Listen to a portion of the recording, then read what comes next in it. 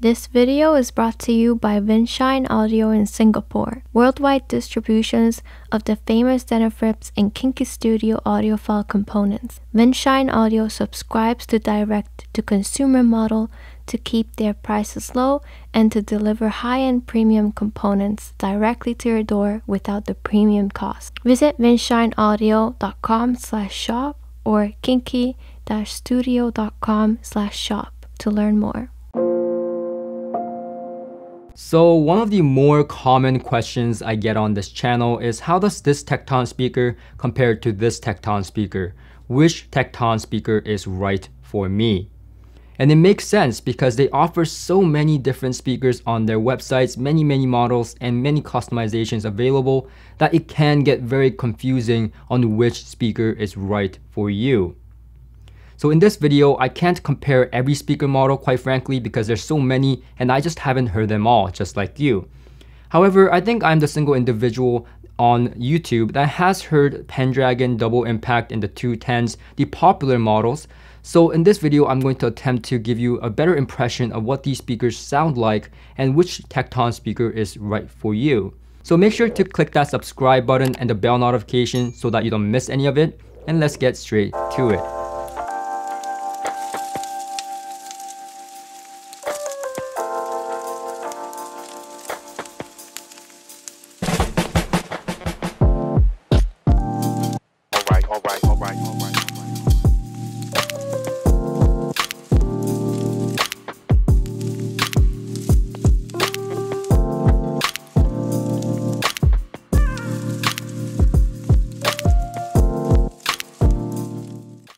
Now, if this is your first time seeing a Tekton speaker, or even if this is not your first time like myself and have seen them multiple times, the first thing that really draws your attention is the tweeters on each of these speakers. There's 7 of them on each. And that's quite a lot of tweeters. And let me explain what these do and why these make Tekton speakers special. Now, out of the 7 tweeters, the outer 6 is the mid-range, and 1 in the middle is the actual true tweeter, which does the high frequency. And Tekton calls this the polycell tweeter array. So the tweeters on the outside is replacing a mid-range driver. So instead of 1 single mid-range driver, they're using 6 tweeters on the outside to do the mid-range driver's job. And there's few reasons they do this. One is efficiency. This allows the speaker to be much more efficient, in this case 95 dB in sensitivity according to Tekton. And as we know, a small tweeter moves faster than a big transducer like a woofer. And this is why it's used for the high frequencies, because it's more frequent, so it has to move faster. So the tweeter is good for that. This allows the array of tweeters to move faster in such a way that it gives you a transient response that rivals some of the horns. So it's essentially trying to imitate a horn speaker without that honky horn effect that some people may hear. Now, before, if you watched my Klipsch Forte review, which is also a horn design speaker, it is not a honky sounding horn. And I think horn speakers have come a long way to not sound honky. And similar to that, the 210s are not honky speakers because they're not a horn design. However, they do have qualities of a horn speaker, which we'll explain in this video. But the similarity between the Klipsch Forte 4 and the 210s are pretty gnarly. They're quite close. Well, the only difference being that the Tekton 210 speakers are much less expensive speakers, priced around 2,100 USD, including shipping and in-home trials. I believe they offer a generous period of 60-day in-home trials. I could be wrong, or that could change, so make sure to always check the manufacturer's website instead of taking my word for it on that one. Now, the Tekton 210 SCT speakers also feature 2 10-inch drivers, and these drivers are also unique in the fact that they are actually pro drivers. They're used for bass guitars, and also is seen on the Pendragon and also the double impact. And in fact, it's called the Pendragon 10-inch transducer. It is a specifically modified version of the Pro driver that is made specifically for Tekton speakers, from my understanding. Now, one of the key ingredients in the secret sauce to Tekton speakers is not only the tweeter array, but also the crossover to allow the slope to cross over evenly when using so many tweeters. And with this all together, essentially what you get is a sound that you really don't see too much or at all from a transducer design. It sounds much like a horn speaker, but at the same time has the authority and the bass and kind of that midsection and hybrid between a traditional boxed speaker and a horn speaker, which is very unique. In fact, one of the first speakers that came to my mind when I heard these speakers was the Klipsch Forte Force. The resemblance was very, very similar.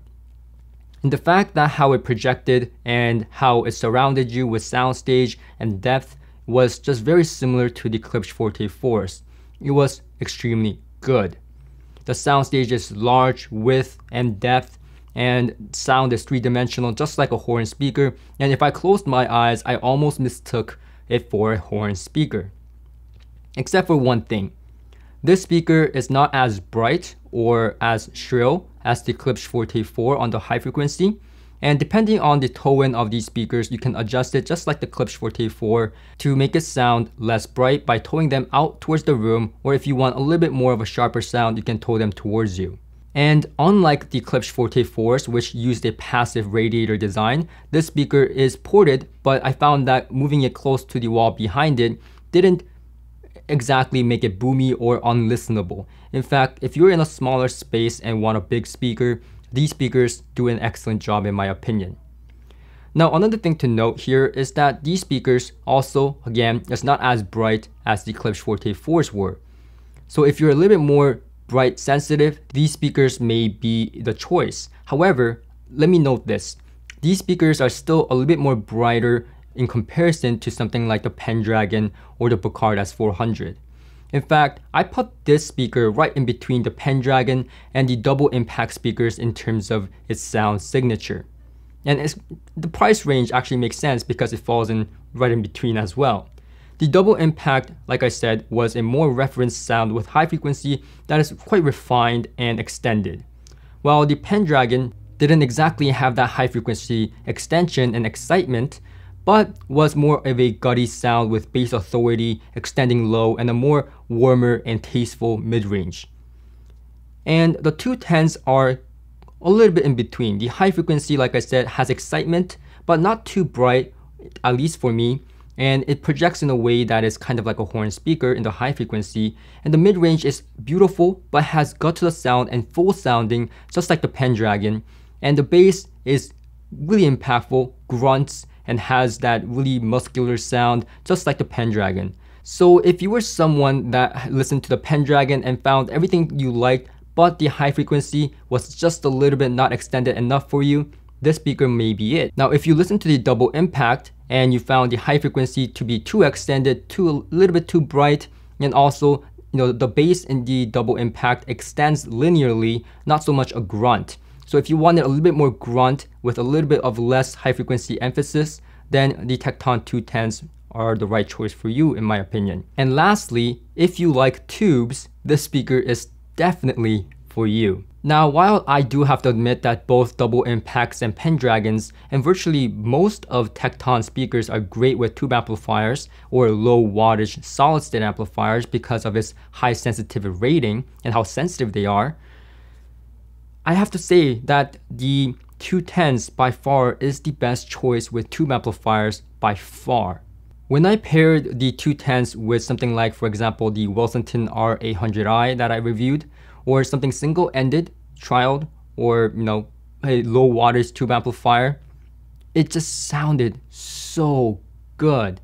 The soundstage got just so much bigger, the mid-range more flesh, more texture, and when listening to male vocals or female vocals, the voice has gut to the sound and chestiness that is just right. It is not too much to make it sound like, kind of chocolatey or, too nasty, but it's chesty enough to give you that chest impact. You feel it in your chest of the singer's, voice. And when it comes to speakers like this that has great grunt and really that, gutty, chesty voices, sometimes the bass is not as hard hitting, especially with tube amplifiers, but this speaker is, incredibly hard-hitting. You feel it in your chest every punch. You feel the punch in your chest and in your body.